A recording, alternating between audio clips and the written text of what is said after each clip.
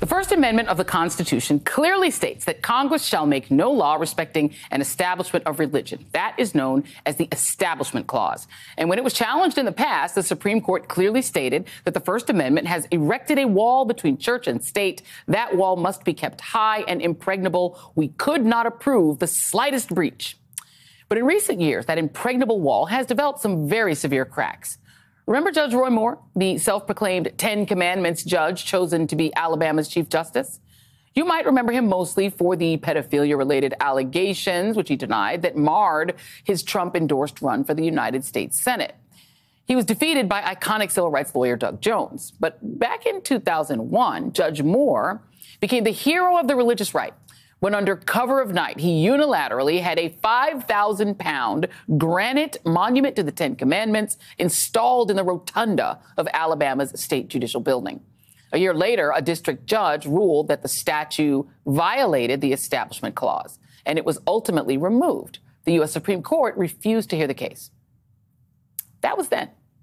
Today, after years of Republican political campaigning aiming to restore Christian indoctrination in schools and a well-resourced, disciplined campaign to fill the courts with members of the Christian right, it seems that a newly constructed 6-3 conservative court is ready to give its seal of approval.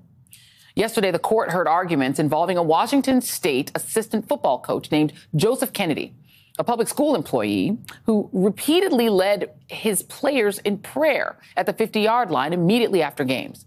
A number of his players expressed their discomfort, claiming that they felt pressured to pray. He claimed it was private expression of prayer during business hours. The school informed him that his public prayer violated state law and school guidance. They offered him multiple accommodations, which he declined. He was placed on administrative leave, and during that time, his contract expired. He claims he was fired and filed suit. All of the lower courts ruled against him. Now, naturally, that turned him into the newest martyr of the religious right, and he took his case to the Supreme Court. Well, yesterday, the conservative justices signaled that they may indeed side with Coach Kennedy. With me now, Elie Mystal, justice correspondent for The Nation, and Robert Jones, CEO and founder of Public Religion Research Institute and the author of White Too Long, The Legacy of White Supremacy in American Christianity. Thank you both for being here. And Elie, I'm going to start with you. The New York Times did a review of court rulings, recent court rulings.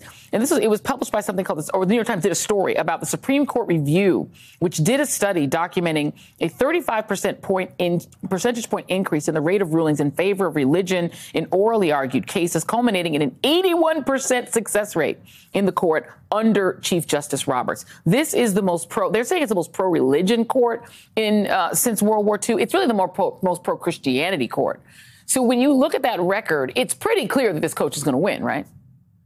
Yeah, he's going to win. And the question is really how? Because people need to understand this man was not fired for praying. You do not get fired in American culture for praying to a Christian God. You got some, my Muslim friends, call me later because that doesn't apply to you. But if you're praying to a Christian God, nothing's going to happen to you. This man had his contract unrenewed for being insubordinate and churlish, all right? Because first, yes, he was praying with the kids. Well, that clearly is unconstitutional. I don't even think the court is going to let him get away on that. It's going to let him skate on that, right? But then he threw a hissy fit and still had to go to the 50-yard line now by himself and pray there. Then he had to go on Good Morning America and talk about his hissy fit. Then he had to have his supporters come to the high school football game. Now, I'm Catholic. My Jesus is spending his Friday nights at a soup kitchen, maybe a methadone clinic. But, these Catholics, their Jesus is going there for Friday Night Lights. All right. So then his supporters show up at the high school football game, rush the field when he is praying, putting the students at danger. And that's why they didn't renew his contract. And so what we have to see from the Supreme Court, and I don't know this yet, even based on the oral arguments, we have to see which insubordinate behavior this current theocratic court is going to allow. Is it just the going on Good Morning America part? Is it just the praying at the 50-yard line? Or is it going to go all the way back to indoctrinating all of the students and making them pray with him?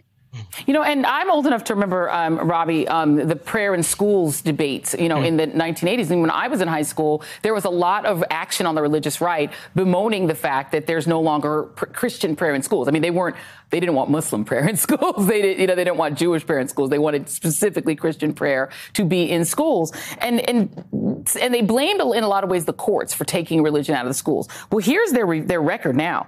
The Christian right has won a lot of cases. There's a United Pentecostal Church versus Newsom case that basically said, you know, they can go and be in church even during COVID. You know, there's the Hobby Lobby case. There's Master Pete Cake Shop. They are on a winning streak. So why is this feeling of persecution not going away when they are winning and winning and winning? Well, look, thanks for having me on. I think that it really goes to this basic claim, this brazen claim that America is essentially meant to be a white Christian nation. And these are very intentional acts, right? This is not, I mean, he could have gone to the parking lot and prayed, but he goes under the lights, 50-yard line. And look, I was a high school athlete, right? I remember the importance of getting the attention of a coach, right? To say this is not pressure, whatever. I mean, you show up early, you do the extra laps, and especially if you're fighting for your place on that team, you do whatever it takes to get noticed. And if you're on that team and you're not Christian and you want to play, it's very clear that you're going to feel this kind of, pray to play kind of pressure on you to get out there and kind of be noticed and be seen as one of the, team player, and I think that's really what part of this is about. It's a state actor. It's it's a public school. And what's notable, I think, is he said his inspiration was actually a movie that he watched where a coach did this. But in that movie, I actually looked it up. It was a private Christian academy that was the setting. Right. And now he's taken this to a public school. But I think the big point is, again, this sense that this claim is literally marking territory. That's why it's important that it was on the 50-yard line at a public school. It's marking territory, and this declaration this is a white Christian country. And just one more point, it's notable that white evangelicals, very few Americans today feel like their religious liberties are being threatened. In fact, the only religious group that believes their religious liberties being threatened are white evangelicals, and 70% of them believe that their religious liberties are being threatened. No other religious groups comes within 30 percentage points of that. Yeah. None of them. And the last thing to say, I guess, is that it's also notable that the only other clergy that actually stepped up and made public statements in the Bremerton area were actually on the side of the school district in this case, not supporting this prayer in school because they saw it as a threat to religious liberty, which, most religious groups other than white evangelicals today actually still support. Yeah, I mean, and what happens then, Elie, because this isn't a pro-religion court. It's a pro-just white Christian court. What happens when they strip away the power of the Establishment Clause? Well, what they're trying to do with this, right, is that they want their religious liberty to be able to impose their religion on everybody else. And so part of this larger culture war battle is that they want the religious freedom to be bigoted against LGBTQ communities, to be bigoted against trans people, and to generally kind of foist their religion on you. And it's interesting to me because the very same people who are making this argument that that we have to accept their religion in schools are the very same people who will say that we can't force public schools to teach the accurate history of slavery, right? It's because coming out of the same sides of their mouth, right? Yeah. So on the one hand, so that's a huge hypocrisy in terms of what they're doing. We're going to have you guys back. You guys are a great duo. We'll have you guys back to talk more about this. Elie Mystal, Robert Jones, thank you both very much. Up next, the not-so-free state of Florida becomes ground zero for conservative efforts, speaking of, to ban books from schools and public libraries.